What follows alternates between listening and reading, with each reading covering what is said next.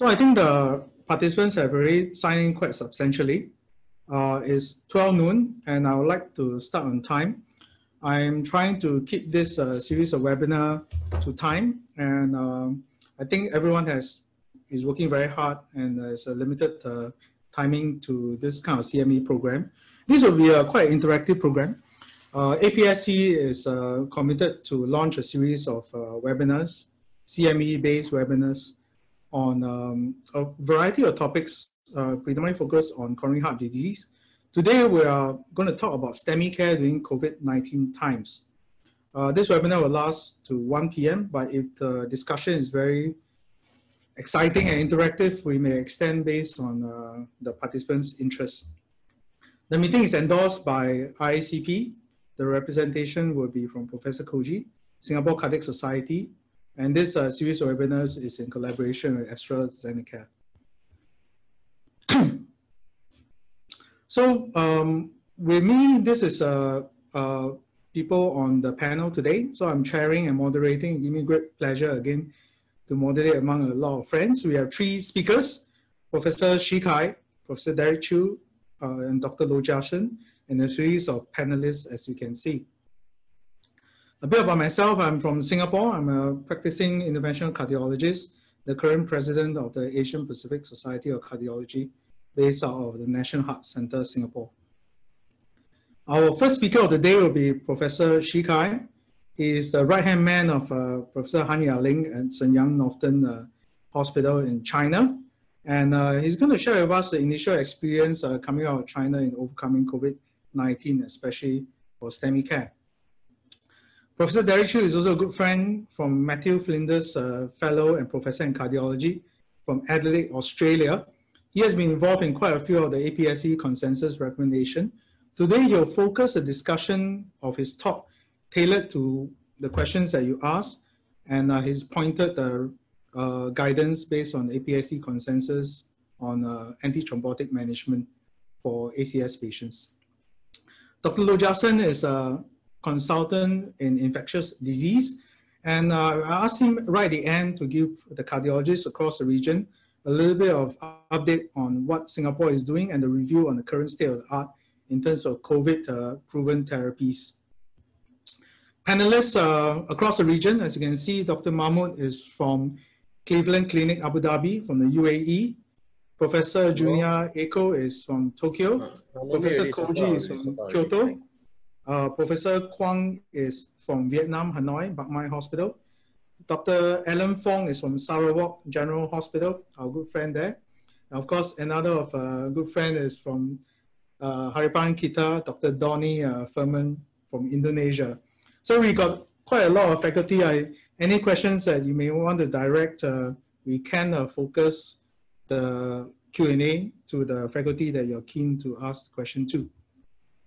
A bit of a disclaimer here.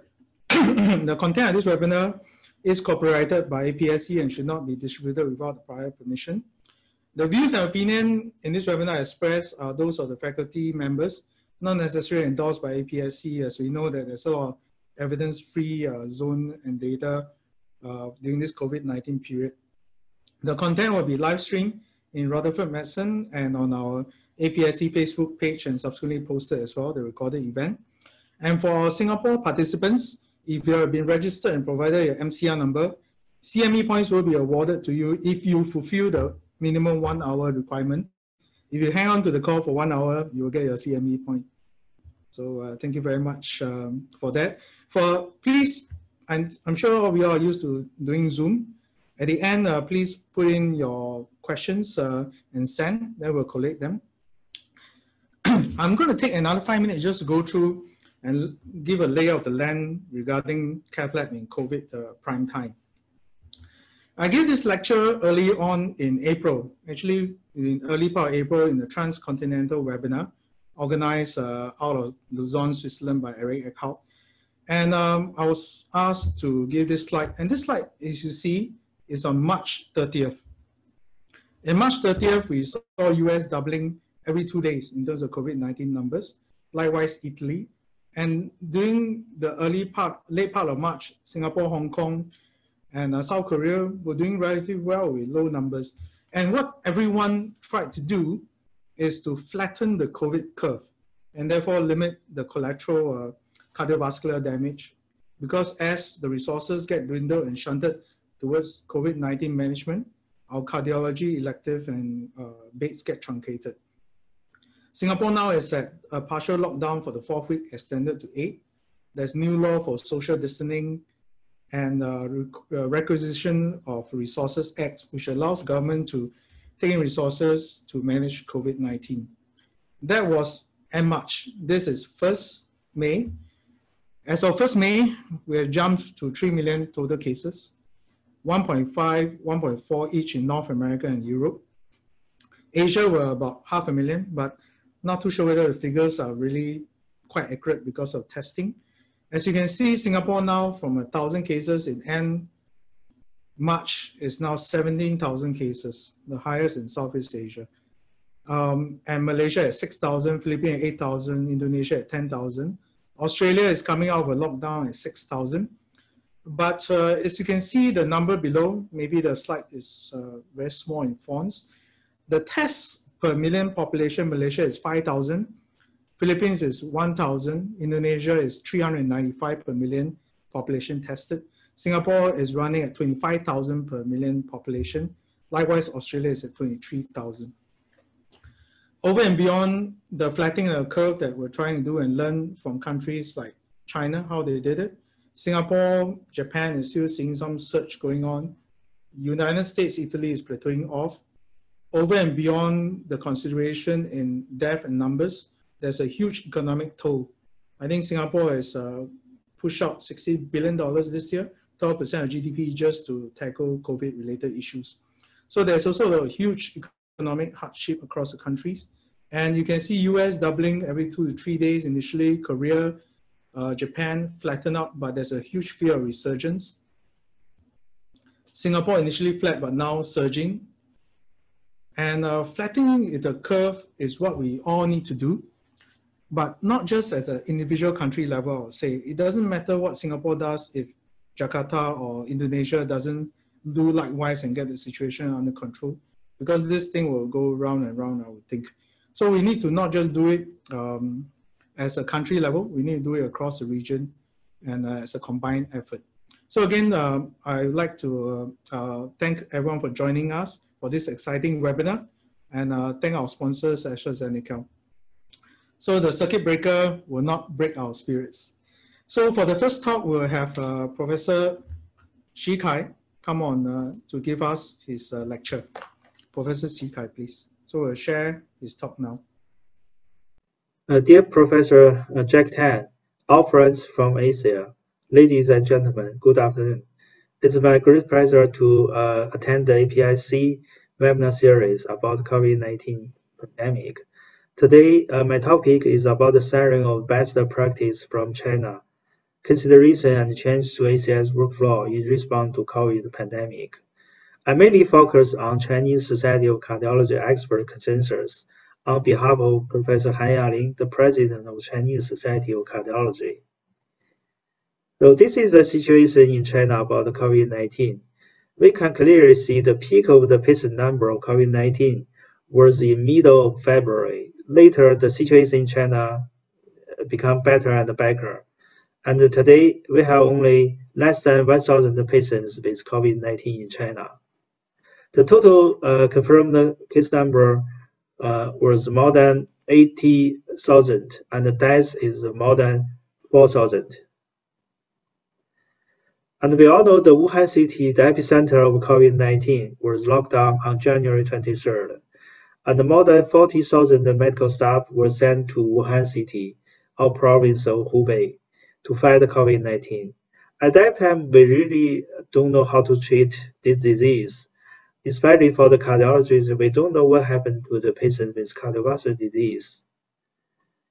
In order to guide the cardiologists to fight COVID-19, Professor Han Yaling organized more than 100 experts, mainly from Chinese Society of Cardiology, to write this CIC expert consensus on principle of clinical management of patients with severe emergent cardiovascular disease during the COVID-19 epidemic. Firstly, the manuscript was published on Chinese Journal of Cardiology on February 13, and later the English version of this consensus were published in circulation on March 28. This is the general principle of this consensus. First, the epidemic control was the first priority. Second, once the patients arrive in hospital, risk assessment should be carried out as soon as possible. And for all patients with cardiovascular disease, conservative medical therapy should be first-line therapy in those patients. And in order to limit the infection between patients and medical staff, strict measures to be carried out to prevent cross infections. Very important things is to assess the risk, both the risk of COVID-19 and the risk of cardiovascular disease. We should balance the risk of cross-infection and the benefit of treatment, especially the benefits of the procedure for the patients with cardiovascular disease. And finally, comprehensive considerations should be made to differentiate the diagnosis, because we know dyspnea, this kind of symptom can be caused by cardiovascular disease or caused by the critical COVID-19 infection. So personal protective equipment were very important during this pandemic. At the beginning of the outbreak in China, we were also sort of PPE, and later the situation is getting better, and the protection of both the medical staff and patients were very important. This algorithm showed the management of critical cardiovascular disease in regions with high incidence of COVID-19, mainly in Hubei province and mainly especially in the Wuhan city. The hospitals in Wuhan or other provinces, the hospital can be divided into two types of. One is COVID-19 designated hospital. The other is a non-designated hospital. All the patients who have been diagnosed as confirmed or suspected cases of COVID-19 should be sent to COVID-19 designated hospital. For the suspected cases, single room should be used. And all those patients, the medical therapy should be first-line treatment in those patients. But if they have emergent invasive intervention criteria, they should receive the invasive procedure or operations. The medical staff should have third-grade protection, and the cath lab should be equipped with negative pressure ventilation.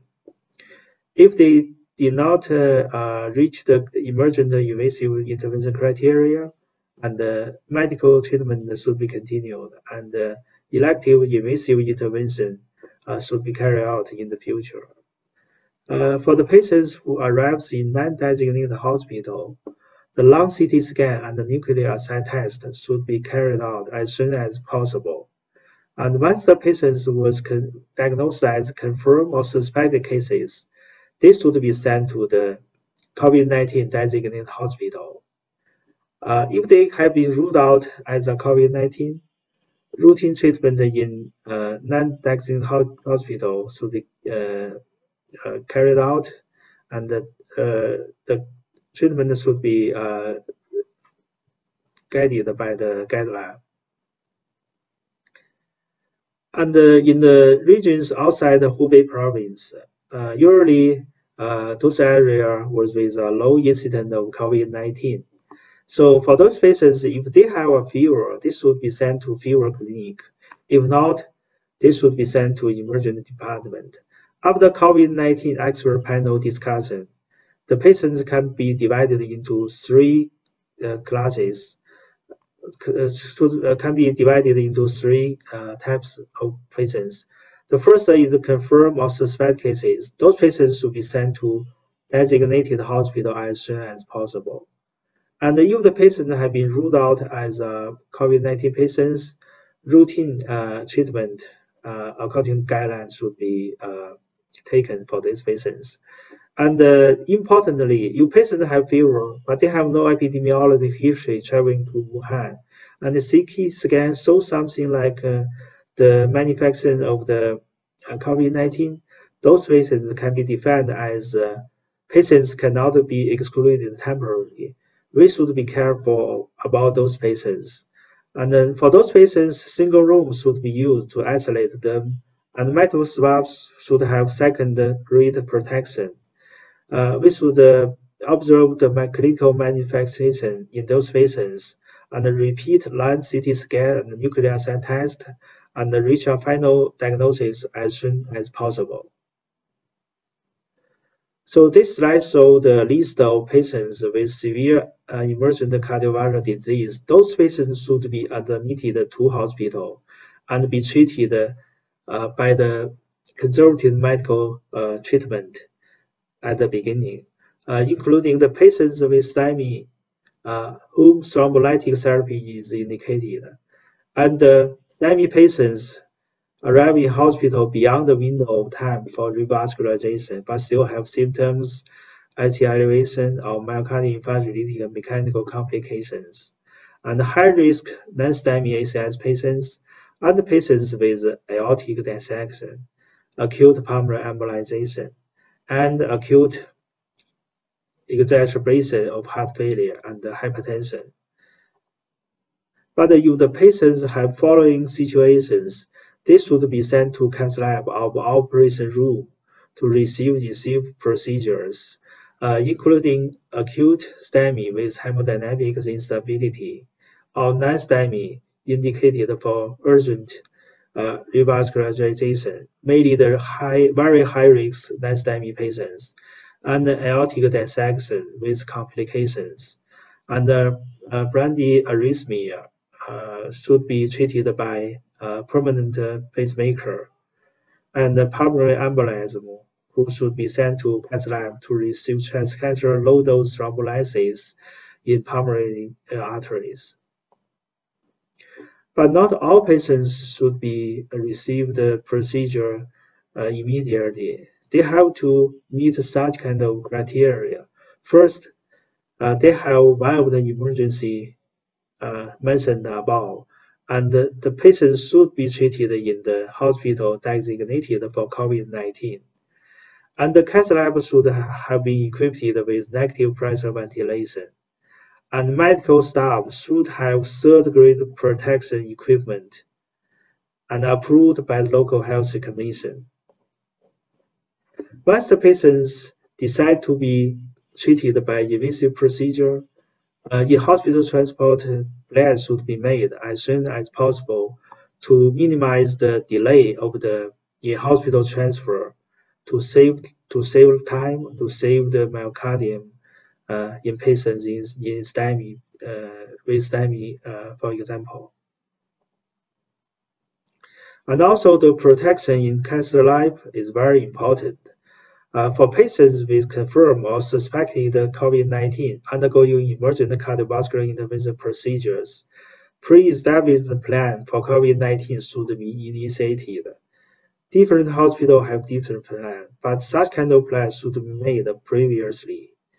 And this should include all aspects of operative preparation and comprehensive perioperative management of the patients, operators, environment, disinfection, sterilization, emergency supplies, equipment, and consumables. Also, the consensus include other suggestions: optimization laboratory inspection items, reasonable transfer between hospitals, telemedicine, psychological interventions.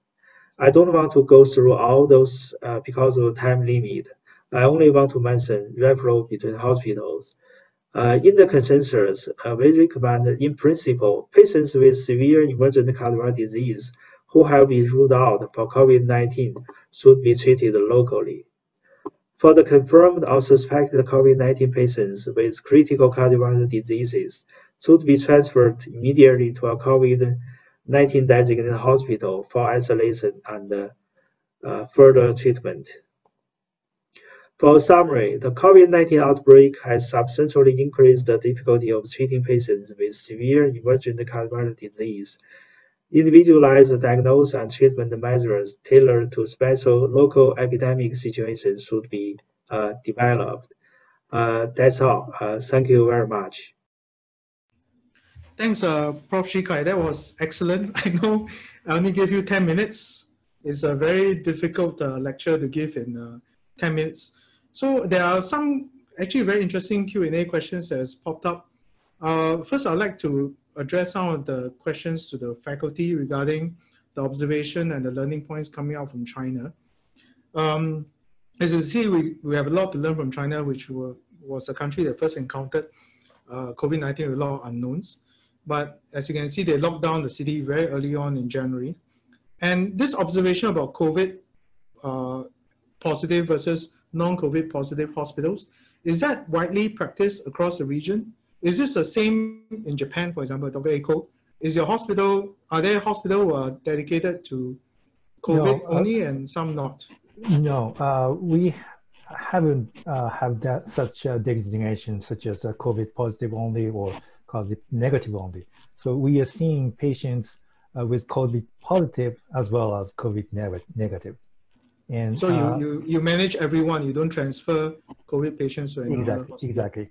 The good thing is that prevalence of COVID is still low in Japan. So we haven't seen any cases with STEMI patients with COVID positive or COVID suspected patients. So that's the difference between China, who experienced many cases of COVID, versus Japan, whose prevalence of COVID is still low. How about Malaysia, Alan? Is there a segregation in hospital for COVID positive? You're muted, Alan. So in Malaysia, some hospitals are designated COVID hospitals, but in my state of Sarawak, there are no fully designated COVID hospitals. There are 4 hybrid hospitals to manage COVID and non-COVID cases.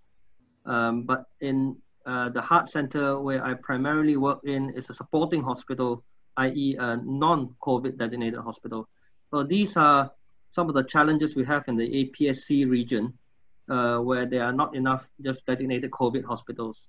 So I think China is very lucky where you have designated COVID hospitals that you can quickly do CT scans very rapidly to screen, and also PCR, which can do very rapidly, which is quite a challenge for most of us in the other parts of the APSC.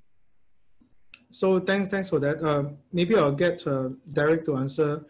Derek and Donnie, actually, this recommendation about having a negative pressure cath lab to do suspect or positive COVID patients. Do you have this facility in Australia though? Do you have a dedicated negative pressure cath lab? Derek? So in Australia, we don't. I mean, there might be occasionally we've had some new installations where there have been hybrid labs, but that's by far the most uncommon. You know, I can only think of 1 or 2 hospitals that might actually have a negative pressure lab to be able to do that in. So we in our institution actually had to designate a cath lab that was non-negative pressure. And there's an extensive, as you know, donning and doffing PPE procedure, and then extensive cleaning after that. It's you know, obviously a significant impact to the way you facilitate delivering invasive services. And so many of the hospitals, as a response to that requirement, needed to have banned all elective work and have, so across the country, there was a banning of all elective work so that we could actually have more capacity to deliver urgent work at a slower pace, if you know what I mean. Just to answer your other question, though, in Australia, there was a significant demarcating of COVID hospital and non-COVID hospital designations. So it meant that because Australia is a big country with lots of transfer between institutions, one of the things that has become an issue, if you like, is clarity of the patient's COVID status before planning of transfer, even though we've actually not seen all that much COVID around. Sure. Donnie, is there a negative pressure cath lab in Harapan, Kita? No. We don't have Jack, but we have one designated cath lab, room number 5. Actually, it's a little bit separated from the other labs. We have 6 labs, so this one is separated. But we don't have a negative cath lab. But this cath lab is very strict in how to disinfecting, something like that. So we don't have a negative cath lab. Dr. Mahmood, in UAE, if you don't have a negative pressure cath lab, what do you do? So we have a negative pressure cath lab. We have one that we were able to convert, and second we weren't. And we have a similar. We've switched to mostly a COVID and a non-COVID hospitals. We don't transfer in between, but where most cases from the government sector and positive cases are directed to the COVID hospitals. But we're a non-COVID hospital, but we have 150 COVID cases in the hospital now, so it doesn't protect us, and we don't transfer them out if they come in. So maybe I'd like to ask our ID physician, because this call is about STEMI care, and this is always a concern that a lot of people raise about positive pressure cath lab. Dr. Loh, what is the real risk of a positive pressure cath lab in terms of staff risks? And some of my China colleagues, they even say they switch off the positive pressure in the OT to do COVID positive patients. They turn off the positive pressure. Means there's no pressure, it's just hot. Yeah. Is Dr. Loh, Can you hear me? Yeah, we can hear you. Okay. So the procedures are divided generally into aerosol generating and non-aerosol generating procedures. And as far as I understand, cath procedures are non-aerosol generating. Short of the possibility of needing to emergently intubate somebody in the cath lab, generally for non-cath, non-AGP, you actually don't need negative pressure. Yeah, that's apparently what the guidelines say. And if you take the adequate precaution, everybody, I'm sure you're in an N95 with mask and shield, it should be quite safe. So right now in Singapore, we are not doing in negative pressure cath labs, are we, Jack? No, we don't have a negative pressure. Yeah, we don't have. Yeah, we don't have. Not that I'm aware of. So we have designated cath lab, so-called designated dirty cath lab, but not a negative pressure cath lab. And I'm not too sure switching off the positive pressure is the way forward for us. So we have practiced like what you advise and say that we full protection. We take it as a last case, and we do a full cleaning afterwards. We try to get as many people out of the lab as possible when the case is going on. Can I then ask about this STEMI risk though? There's a question coming on, and based on the data that we have, when we have patients with COVID-19 and cardiac manifestation, is it a type 1 plaque rupture, or is it a spontaneous? Is it type 2 MI? Is it type 1 MI? Is it coronary artery spontaneous thrombosis, especially in the younger patients? We know the risk factors. So maybe this one I'll get Dr. Shi Kai to enlighten us in the initial experience when you see MI in COVID positive patients. Is it really a plaque rupture MI, or is it in the sick COVID patients a spontaneous arterial thrombosis or type 2 MI, or MI without coronary artery disease? Yeah, I think most case for the COVID-19 patients, MI should belongs to the type 2 myocardial infarction. I think the myocardial injury in the COVID-19 patients, the rate is very high. And also many studies, both from China and other countries, so if the patients had myocardial injury, the mortality rate are very high for those patients compared with those patients without myocardial injury. So I think we should be careful. But in terms of the myocarditis caused by COVID-19, from the Chinese experience, there are not so much rate of myocarditis caused by COVID-19, is at least in China, in the CCU in Wuhan. We don't find many severe myocarditis caused by COVID-19. Most are patients with myocardial injury. Most of them has a history of cardiovascular disease. For example, the coronary artery disease, hypertension, heart failure, or something. So we should be careful about the patient's myocardial injury. If they have, we have to treat them. We have to treat their heart carefully. So there was a question from the audience as well regarding, initially I saw a letter coming out from Wuhan Hospital saying that they delay even a STEMI case to do a COVID test, a rapid test, before deciding whether to medically treat them or even thrombolyze them versus sending them to cath lab. Are we still doing the same in China? Do they need a COVID swab test negativity before they come to the cath lab if they walk in from the street with a STEMI? Or they are just treated as per normal?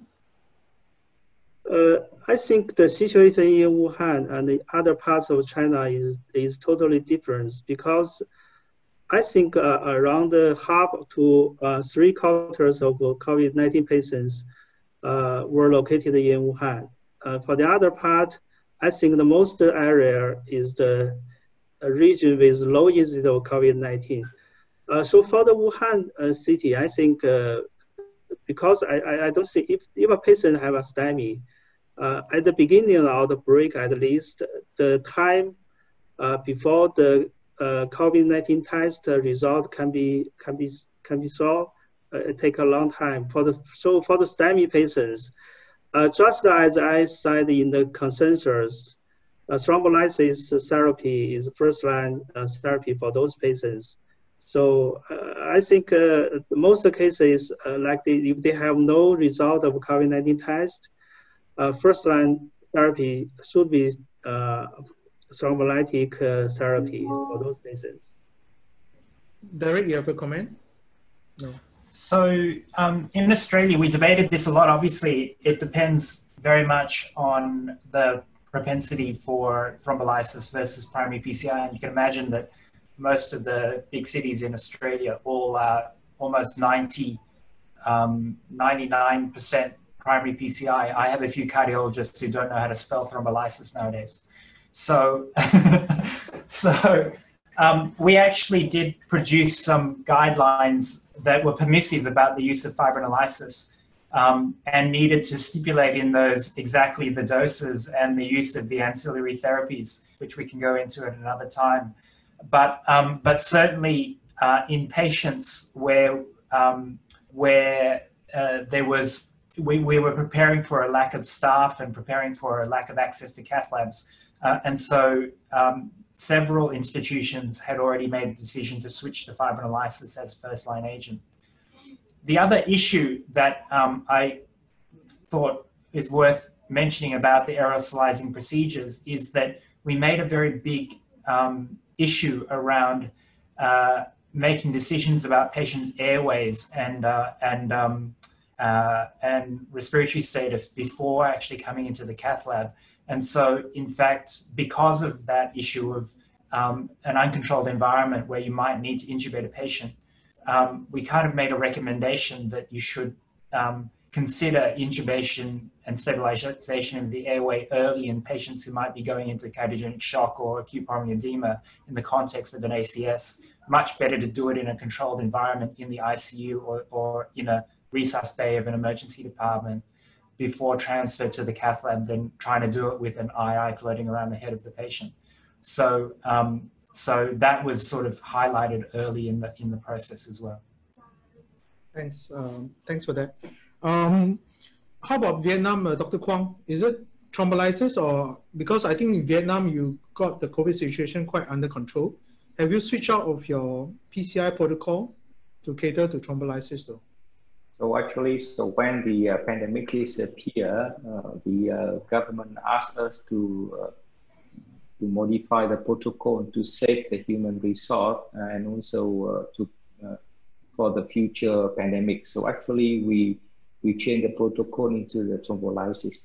However, now when the incident is low, so it becomes like depend on the local hospital.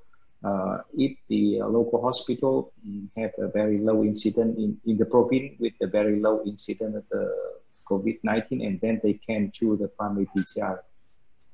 In my institute, we usually we just wait about a few hours, usually like 4 to 6 hours, to have a COVID test before we jump into the COVID. Only for in very emergency case, and we put every people in the full equipment to protection them and to treat it at the positive COVID case. However, so far no case positive in my institute. No case is good. Yeah, just keep on having no case. There's a question from the audience about what you mean by the level of protection. Is when you're doing suspect cases, is it N95 with full gowning, face shield enough, or do you need PAPR? Dr. Eko from Japan, what is the level of protection that's sufficient for a suspect or positive case? For suspected cases, we are wearing an N95 and surgical mask, and we are wearing eye protection as well. And N95, so correct me if I'm wrong, the surgical mask is outside N95 or inside? Yeah. Okay, just not a trick question. N95 inside and okay. Outside surgical mask, and we are wearing eye protection as well. And okay, Dr. Shikai, what's the practice in China, in the cath lab? Yeah, if the patients have been ruled out as COVID-19, we just do as usual. We call it first grade protection. But the patient is diagnosed as confirmed or suspected case, we treat the same, the third grade protection, the highest one. So we have also we have the N95 and the eye protection. PAPR. Very strict protection should be used. So Dr. Low, this is very interesting coming from Japan, N95 and surgical mask. Well, what is the recommendation from ID? You have the last word. Is it better to just go to a PAPR, or is that? Okay, so the N95 and surgical mask, of course, if you go by guidelines strictly, they recommend either N95, or if your N95 fitting is poor, PAPR.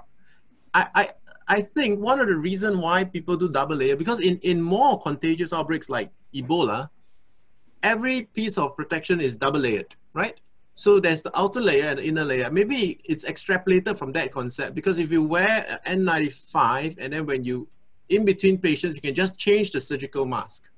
I don't know whether Professor Junior, is it extrapolated from that kind of thinking?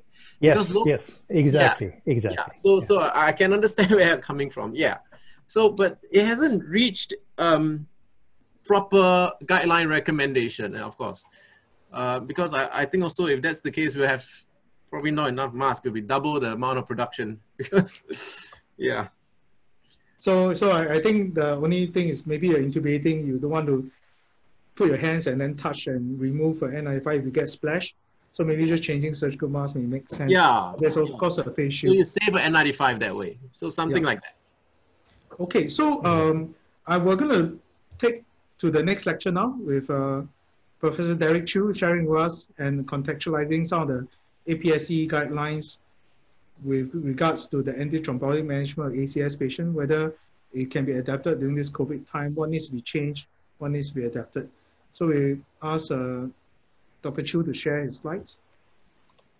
So I might try and share these. Let me see if I can share the screen. So the topic I was originally asked to present was this topic. Can you, are my slides presenting? Yes, you want to go to the slideshow?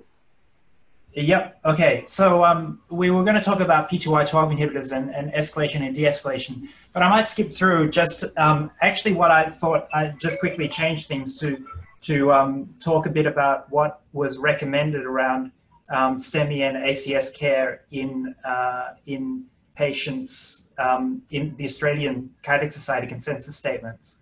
So we all know that about 7% of the patients who present with who have COVID-19 will have ECG changes, and we've all seen the reports of STEMI mimics. Obviously, there are also ventricular arrhythmias Dr. Ji has mentioned very much about the myocardial injury and obviously myocarditis as well. And, you know, it's very important, obviously, to consider all these diagnostic possibilities before one progresses to the cath lab. It really is important to recognize that, unfortunately, coronary angiography is still probably necessary to differentiate STEMI from myocarditis and also stress cardiomyopathy or Takotsubo. So, sorry about the slide being very dense, but I thought I would just quickly jump through some of the things. In Australia, we've been making recommendations about the low-risk patient who might progress straight to the cath lab versus higher-risk patients, or we had, as I mentioned earlier, considered patients who were arriving at hospitals who might have depleted clinical staff. So obviously, if the staff become affected, then the integrity of our primary PCI services would be diminished, and there was an increased likelihood that people would need fibrinolysis. As I mentioned earlier, the familiarity with fibrinolysis in our hospitals is diminished over the years. And so just moving to the end, we would recommend that you still try and deliver fibrinolysis within 30 minutes of door to balloon time, door to lysis time, or door to needle time. We recommend single dose weight adjusted boluses of TNK, but in patients over the age of 75, we would recommend the use of TNK at half dose and not use the loading dose of clopidogrel. You will see in the most recent updated APSC guidelines on the use of P2Y12 inhibitors that we are recommending that people can swap from clopidogrel to ticagrelor after their fibrinolysis, after 8 hours after their fibrinolysis. But in the COVID-19 patient, actually, we don't have any evidence for what to do in this. And our recommendation in Australia, at least, was to withhold that. Again, given the prothrombotic rate of in these patients, the recommendation of use of enoxaparin, I would think at the moment, even though we don't have any prospective data, and I certainly would welcome any thoughts from China, but we would not recommend any change to the dosing of enoxaparin, withholding the bolus in those of older age group, and continuing with subcut BD doses of this. So other things that we should consider in the STEMI population of patients that were considered in our document in Australia. So we should be very careful about who we bring to the cath lab, obviously, and you know, we in those patients with who have already been thrombolyzed and who have ongoing symptoms and ECG changes that have been refractory to fibrinolysis, we would recommend bringing to the cath lab. Furthermore, those with hemodynamic instability, and then those obviously with large STEMI territories, so left main LAD type or very large inferior infarcts. The consideration was also made about the about patients who were unwell from ARDS, who may have suggested STEMI type criteria. Those should really not be brought to the cath lab, without careful consideration from a multidisciplinary team, just to make decisions about whether or not that this therapy was likely to provide a benefit. And it was also raised as a possibility. I'm not sure the access to CTCA in many parts of Asia, but in patients in Australia, it was considered that CTCA might be something we might consider as a way of differentiating whether or not there was patent coronary vessels versus a STEMI. And we might use that more judiciously in the patients with very few risk factors and low suspicion. Jack, do I have a bit more time just to talk about the non-STEMI and unstable angina population? Maybe we use it as a Q&A, then maybe you can flash a slide as we discuss. There's a question popping out asking you to send them the Australian guidelines, actually, since there's a practitioner from Australia asking you, Soon Tan. And there's a question that was quite interesting, which is, in the COVID-19 patients, there's an observation that there's some thrombocytopenia. So if the platelet count drops below 100, what do you have any adjustment to the guidelines for if they have ACS, they receive a stent and they get COVID-19? Certainly, we don't know much about this group, and it's our experience, if you like, is drawn a little bit from the thrombocytopenia patients who you know, for many years we would have, you know, the problem of thrombocytopenia in those patients receiving 2B3A inhibitors or heparin-induced thrombocytopenia. So again, in this situation, we're not completely clear what the mechanism of it is and whether or not it's a consumptive coagulopathy or whether or not you know, what the actual mechanism of it is. It's likely that it might be immune mediated, of course, as well. So the problem that we've seen in other settings and other viral illnesses is that these patients are actually not necessarily prone to much more bleeding, but they're actually slightly more prothrombotic. And so certainly in the consumptive coagulopathy situation, it's a challenging issue because they obviously bleed and thrombose at the same time. So maybe I can ask Professor Shikai to jump in here to give his comment about, in a patient with thrombocytopenia, do you adjust the DAP therapy for patients who require it for ACS management? Do you still use ticagrelor as a first choice therapy for post-stenting, or is it clopidogrel if they are thrombocytopenic? Then after that, I'll get Professor Koji to comment as well. Professor Shikai, do you have any advice for the group that you manage? Do you change? Are you still using ticagrelor if the platelet count is low? I think I will not change. I still use it because I have to balance if the patient is high risk, really high risk bleeding patients or not. So if they are not high risk bleeders, you would still continue to use ticagrelor? Yeah, I will prefer to continue. Even if the platelet count is like 80, 90, that's your first choice preference, right? Is there a lower limit where you would consider dropping DAPT or changing agents, or there's no lower limit? What is your experience? I think for we have also Chinese consensus for ticagrelor or DAPT. If the platelet is very low, we will use the single antiplatelet therapy. I think in the Chinese VTE consensus, the number given was 50,000. Professor Koji, do you have any comments about whether it's worthwhile switching agents in thrombocytopenic COVID patients? Professor Koji, you're muted. Yeah. Okay, go ahead.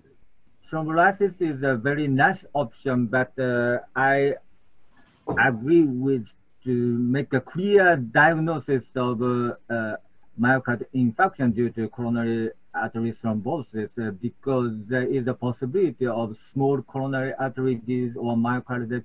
There are so many possibilities. There is a report from New England Journal of Medicine that out of 18 cases, the coronary artery occlusion was only observed in 8 cases, so less than half. So more than half of them are not due to the coronary artery thrombus. So the thrombolysis will be the very nice option, but we need to confirm that the coronary artery thrombus by using CT-CA, coronary CT may be also useful. And also, I very much agree with use of low molecular heparin after the thrombolysis. You showed in the first slide, it's very nice choices rather than antiplatelet because the coagulability is so much increased in COVID-19 patients. There are so many clots, not only in the coronary artery, but also in the pulmonary artery.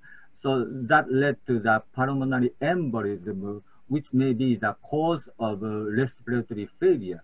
So the use of low molecular heparin will be the first choices after the thrombolysis. Yeah, thank you. Thanks, Prof. So the observation is such a, I did attend and went through some of the Chinese consensus guideline from the pulmonologists as well as critical care. The summary is that if the COVID patients do become critical care patients, the management of DVT prophylaxis, VTE prophylaxis is the same as any other sick case. The first choice is low molecular weight heparin, and the caution is bleeding risk assessment, especially if they are actively bleeding or they have low platelet count less than 50,000, then I think you may want to dose adjust.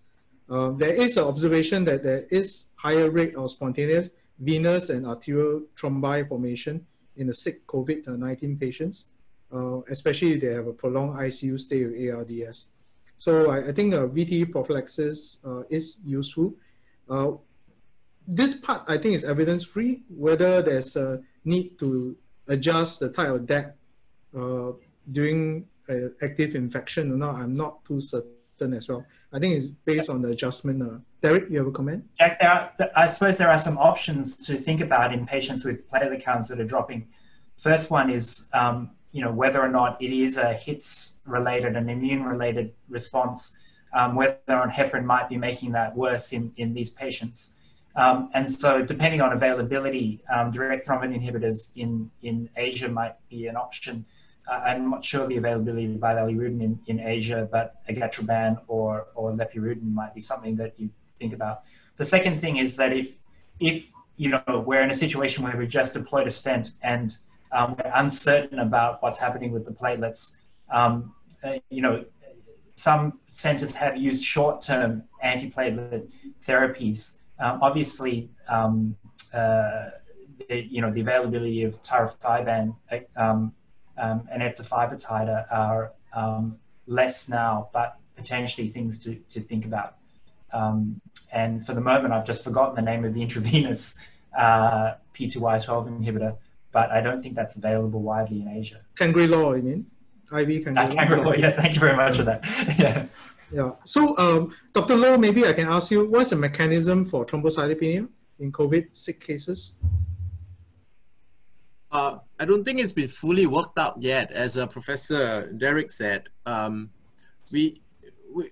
some people have noticed some raised D-dimers in those who have gotten a bit sick. Those definitely, when you reach that range, some DIC could be one of the positive mechanism. But the other thing is the thrombocytopenia, because we are from a dengue endemic country. It's not as severe as we fear. It's not like it doesn't go to low double digit or single digits like dengue. We see like 100 unexperienced, like probably 90 lowest, 100. I don't know what's, maybe Professor Shikai from China. Have you seen really severe thrombocytopenia, like low 20 single digits? Usually it's quite mild, right? 100, in that 100, 110 range, right? Yeah, not so many. Not so, okay. Yeah, so looks like the thrombocytopenia, if I hear the consensus here, is not a huge concern unless the actively bleeding is rapidly plunging. Then there may be a concern about adjusting the DAPT therapy.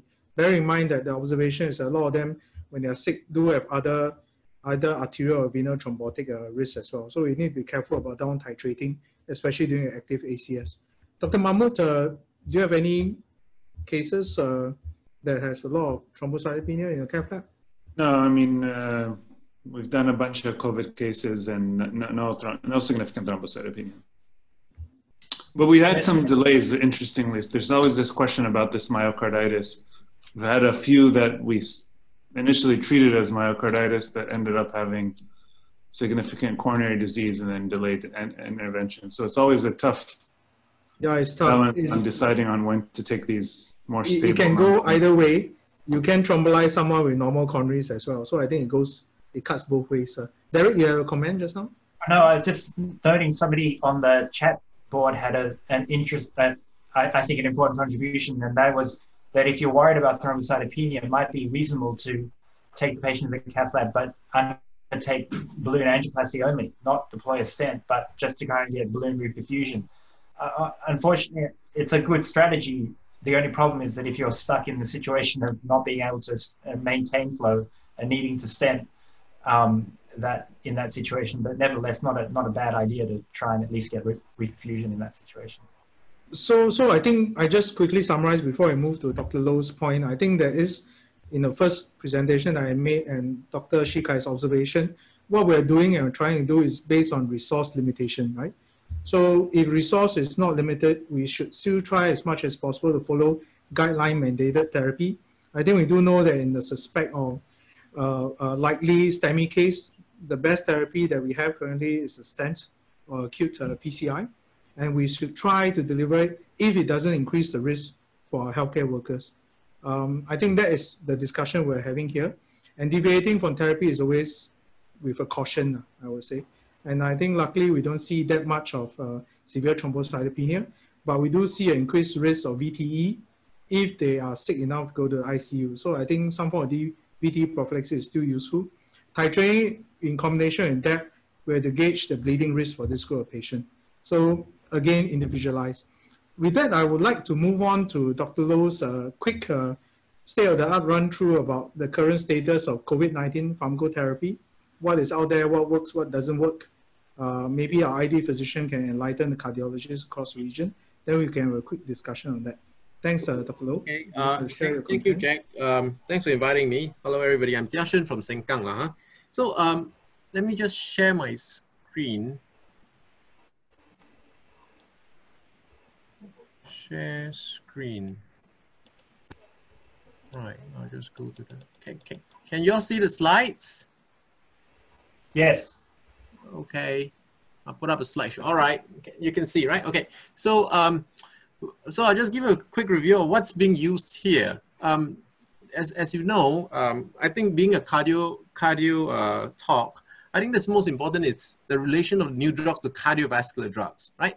So earlier in the outbreak, there are talks about angiotensin converting enzyme inhibitors and ARBs worsening the disease, worsening the presentation. I think that has not panned out in trials and observation. So the guideline now is if a patient is on antiplatelet, statin, ACE inhibitor, ARB, they are just to carry on as per cardiovascular indications, yeah? So we can get it out of the way. Okay. Number two, one of the things that we have to be mindful of is that one of the trial drugs, Kaletra, has many interactions. So one of the main interactions are with statin. So Kaletra increases atorvastatin concentration, simvastatin concentration, and also rosuvastatin. So what it does is it can possibly cause increased myalgia and increased myositis. So there's one point to take note of. So, but the other one that's quite alarming is that Kaletra can decrease the drug levels of the active metabolite of ticagrelor. So if you're using ticagrelor to prevent stent thrombosis, it can actually render it ineffective. So that's another thing to be mindful of. So as long as the word Kaletra doesn't pop up in the management of a patient, it's probably fine. Okay, so moving on. Over the last 3 months, there have been guidelines coming out from everywhere, right? So on the top left is our Singapore guideline, and the top right is the American Thoracic Society guideline, and the bottom is the idea is American Infectious Disease Society guideline. And you can see there's 7 recommendations. All of them are to recommend things in the context of a clinical trial. So this guideline is like a trial enrollment guideline. They're unsure about anything, and this is quite recent, right? So if you were to look at the current research landscape, everything is comparing your standard of care. So this is just like a brief overview. And if everything is comparing your standard of care, we at this point don't really have a drug that is proven to work. If it is, then everything will be compared to that drug. That drug will be the new standard of care. So, to quickly run through, when we evaluate a new drug, this is sort of the mind map, right? The antiviral drug must first be proven to be able to reduce the viral titers in any way, either in mice model, animal model, human model. You must be able to reduce the virus titer, and then there can be a biological plausibility to improve mortality, right? And if you go down, Of course, the patient wouldn't care about reducing viral titer. The patient will care about mortality.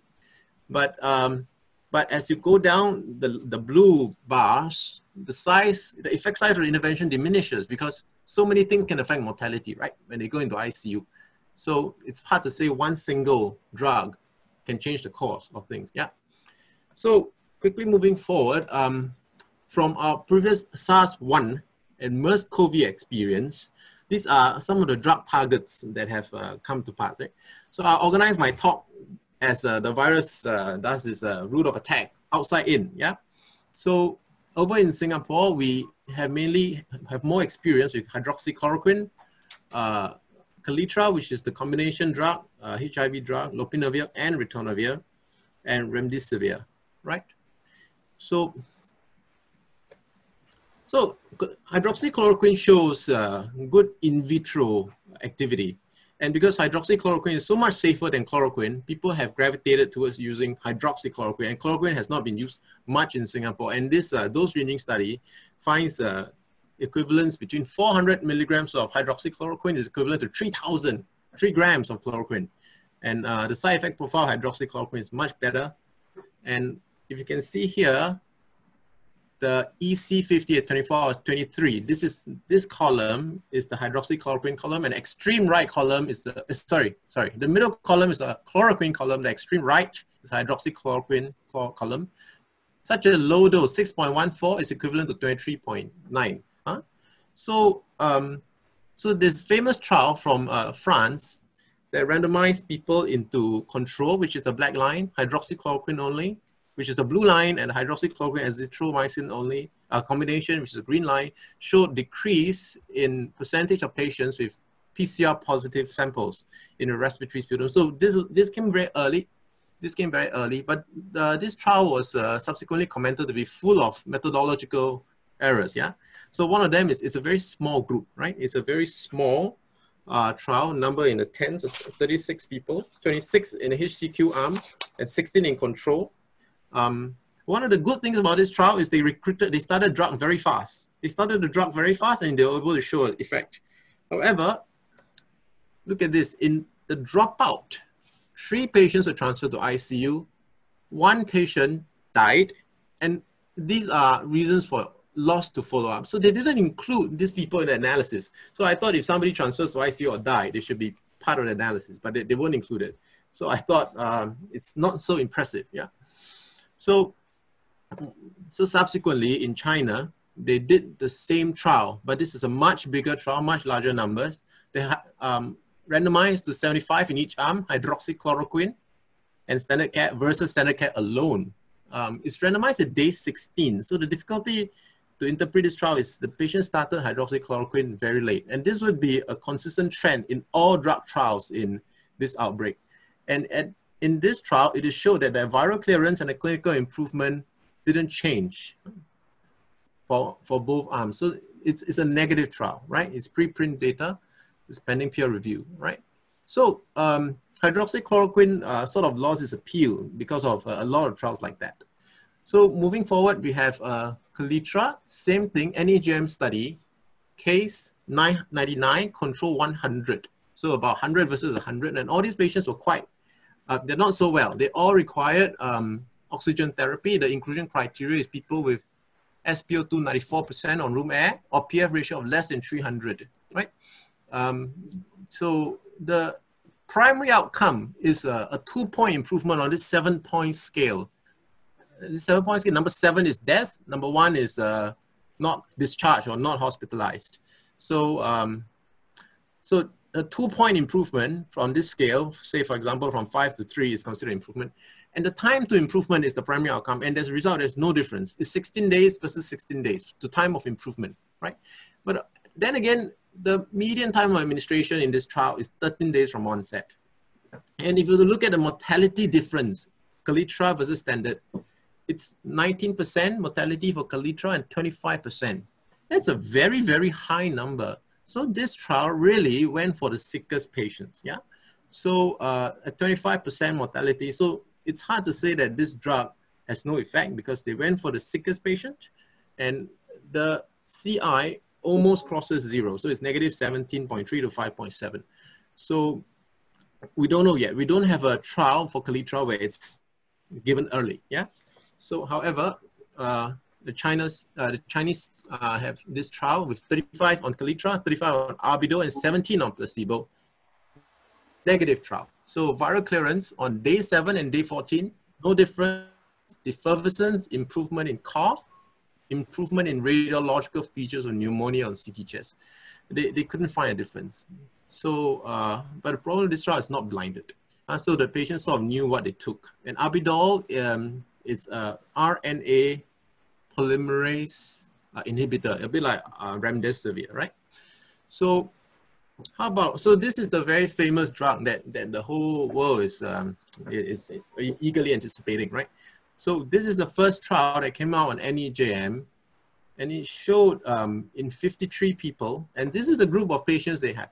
34 of them were on invasive ventilation, 30 of them on invasive ventilation, 4 of them on ECMO even, 19 of them on non-invasive oxygen support. So quite a sick group of people, yeah? But what they showed was that 7 patients died, right? That's 13% of the overall cohort. And that's 18% of people receiving invasive ventilation and 5% not receiving invasive ventilation. And if you compare this to the general cohort in a normal pool, that wouldn't be so much better than a general pool. So this study, although it came out at NEJM, actually was flawed with methodological errors, and there have been various reviews and letters written. Number one, there's no control group. Yeah, so this trial had no control group. You see, it's published on the 10th of April. By that time, there should be no lack of patients for a control group. The trial didn't say why they chose this 53 patients. That was not given, and there was no predefined sample size. Yeah, they didn't say they want to recruit up to this number, so they just stopped recruiting, and there's no clear indication why they stopped at 53. Right.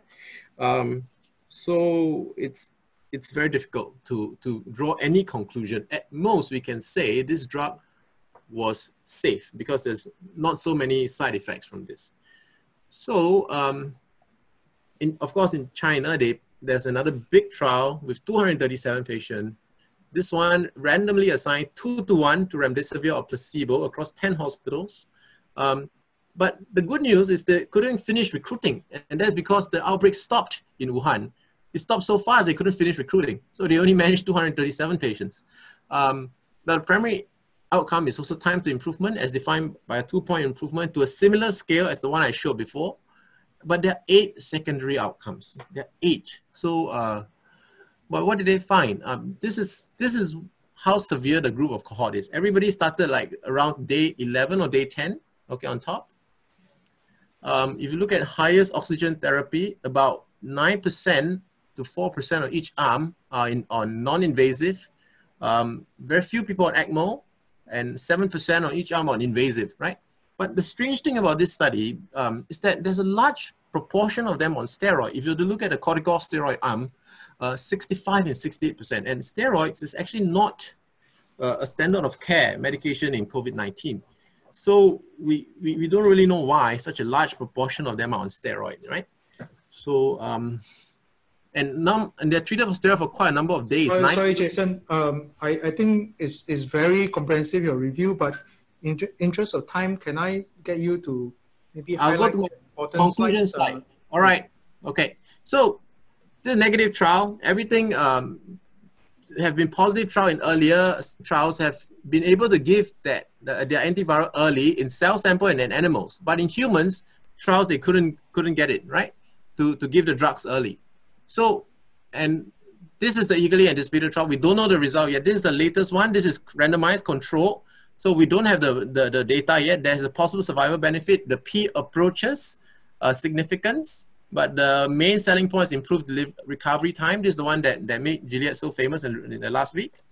So tocilizumab, that's the other thing we do. And this is actually not antiviral, it's anti-inflammatory. It's born out of understanding that IL-6 levels goes up in the second week, and the ferritin level goes up. Many descriptive study, none of them control, right? So it is also not yet standard of care. So I just jump to the conclusion. Number one, no antiviral drugs are currently proven to work, right? The main motivation of large number of off-label drug use is because they are very safe. Most of them are very safe. Hydroxychloroquine is very safe. Kaletra, we have a lot of experience in HIV patients previously. For short term, is not much side effect. The evidence base is sufficiently lacking at this point that a no antiviral treatment position and pure supportive measure is still defensible. So you can still treat a patient without antiviral and still be in a defensible position. Therapeutic effect of any trial will require very early administration. This is very difficult to replicate. Combination trials are underway, and endpoints has to be rigorously and honestly looked at. And mortality must be number one. Number two would be decrease in turning sick to require ICU resources. So number seven, most patients recover from supportive treatment, even if you have a drug that is supposed to work. Who to use it on is the next challenge to answer, right? Okay, so today I conclude my slide. Thanks a lot. That was very quick and fast, and I think I learned a lot from that. Professor Shikai, what worked or what didn't work in China in your experience? Yeah, actually, from the very beginning, the Chinese physician tried several kinds of medicine to treat those patients. Just as Professor Low said, so far we have no single medicine so very good result. So we have to wait. But for me, I think just like the coronary disease, prevention, I think the first choice to save the patient's life. Prevention as in preventing infection, you mean?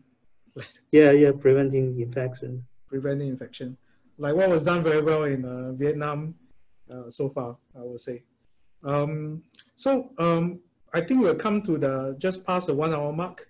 I'd like to call for last words from my faculty before I quickly summarize. Professor Koji, any last teaching point from you?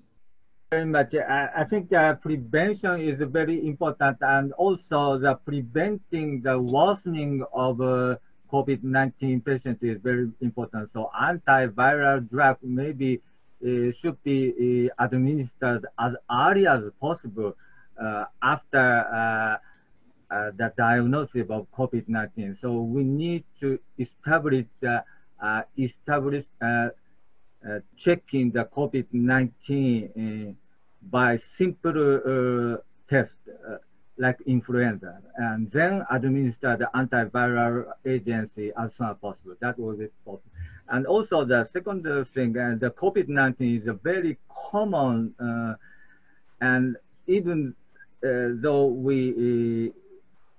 the patient have no symptom at all, there is a report 6% of patients were positive for PCR. So I think that the COVID-19 becomes more and more common disease. So we need to perform the screening of the PCR before the usual elective PCI or usual elective surgery. Yes. So that may become really the norm. Serology tests, I don't know whether that's going, but maybe all patients coming to the cath lab would have HIV, Hep B, and COVID-19 IgG titers checked before they come in. Jason, you have any comments on that, serology? Yeah, people are talking about serology passport. Yeah, but if you're positive, it doesn't say when you have it. You could be still transmitting now, but recently a study from Germany says actually the transmission period is not as long as the period of PCR positivity in the sputum. So you may be PCR positive via throat or nasopharyngeal swab, which can last up to 30 days or more, but actually these are non-viable scraps of virus, you know? So as the outbreak goes on, we may learn more and realize that the viability and transmissibility really drops after 14 days. That's the feeling I'm getting, looking forward. Okay, any other comments from the faculty? Yeah, Alan, you're muted. Sorry, Alan. Yeah, thanks, Jack. I just thought that from institution perspective, the usage of all these new antiviral drugs and treatment for COVID-19 does play an impact on many of our cardiology patients because they are on polypharmacy. But from the pharmacotherapy perspective, we should be watching out for all these adverse events, notwithstanding the QT prolongation issues. But from the acute STEMI perspective, I'd just like to drop this thing which we've been using. What's that? You watch that? That's the nectar place. Okay, sorry, I don't know how to spell thrombolysis as well. Yeah, but we still don't have enough. I mean, the whole month of April, we've only had about 10 cases for STEMI at our institution. So that's about 50% of our caseload. So I think we should also be vigilant to look out for these cases and to remind patients that our heart centers are still open. They shouldn't think that they got chest pain and think it's all gastritis, you see, and then they drop dead before they come in. Exactly. Yeah, so that's worrisome. Any other comments from the faculty? Any last words? If not, I'd like to quickly just summarize and thank my participants and particularly the faculty for their invaluable contribution. I'd like to just quickly summarize backwards on the last talk from what I learned. What I learned is that so far, I'm still not convinced that anything works. I'm not convinced we're going to get a vaccine so soon. I don't know what to do with serology tests and where to place this. I think this is still evolving. We're still trying to figure it out. So when I'm not too sure things work, we have to be careful when we give it though. Meaning we have to be careful about withdrawing ACE inhibitors without true evidence that it harms patients. We have to be careful about adjusting our antiplatelet regime when we know there's proven efficacy, but we don't know the downsides of changing and down titrating. We do know now that hydroxychloroquine, azithromycin, Kaletra probably all doesn't work. I'm not too sure whether remdesivir work. We know convalescent plasma may or may not work. So I think standard of care, like what Professor Shikai said, preventing the infection, flattening the curve, identifying the sick cases early. If they need supplemental oxygen, prophylactic intubation, good practice intensive care is what we save patients' life with. I think these are the standard therapy that we shouldn't forget. We are, I think, too engrossed in hunting for the silver lining magic bullet, which I think will not come so soon. Regarding the second talk about Derek's APSC consensus, I think like all consensus or guidelines, you have to be individualized and titrated for the patient. Depends on the severity of sickness and their bleeding risk.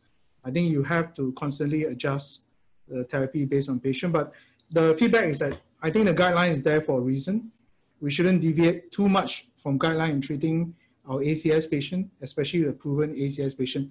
They can still drop dead and die from ACS, just remind everyone. We do have an observation across the region anecdotally that the attendance for ACS has dropped, whether for STEMI or N-STEMI. We're not too sure why. Maybe patients are telling themselves it's gastritis not coming in. Maybe the incidence is dropping. Maybe medical therapy works well. I'm not too sure of the reason. We can only retrospectively know whether mortality across this period in all countries has gone up when people do not attend for ACS. I'm not sure. So we'll wait to see those data. Coming from Professor Shikai's talk, I think the Chinese have a lot of experience and their consensus guideline for best practices looks like very difficult to reach for a lot of countries, whether it's a segregated hospital care, resource allocation. I don't think we can send 40,000 healthcare workers to my side of town to help out with management. So I think China does have a lot of fast reaction for lockdown as well as truncation and allocation of resources. I hope that I have a negative cath lab, negative pressure cath lab, but I don't think I'm going to get it. But it's reassuring to hear that for patients, some workflow adjustment, mitigation of risk does help even with a positive pressure cath lab. So with that, I'd like to thank everyone for participating and staying for the 1 hour mark. For those who have stayed for 1 hour, you get a CME point. I see a lot of Q&A. A lot of my Singapore participants are more concerned about the CME point than asking questions. You get a CME point, don't worry. So I think education continues. I'm glad that APSC continues to embark on this series of webinar so that we can still have some form of information exchange and education during this difficult COVID period. So I wish everyone the best and keep safe, please. And we continue this information exchange. With that, thank you very much. and goodbye. Thank you. Thank you very much. Thank you, Professor Jack. Thank you very much. Bye-bye. Thank you, everyone. Bye. Stay safe. Bye. Bye.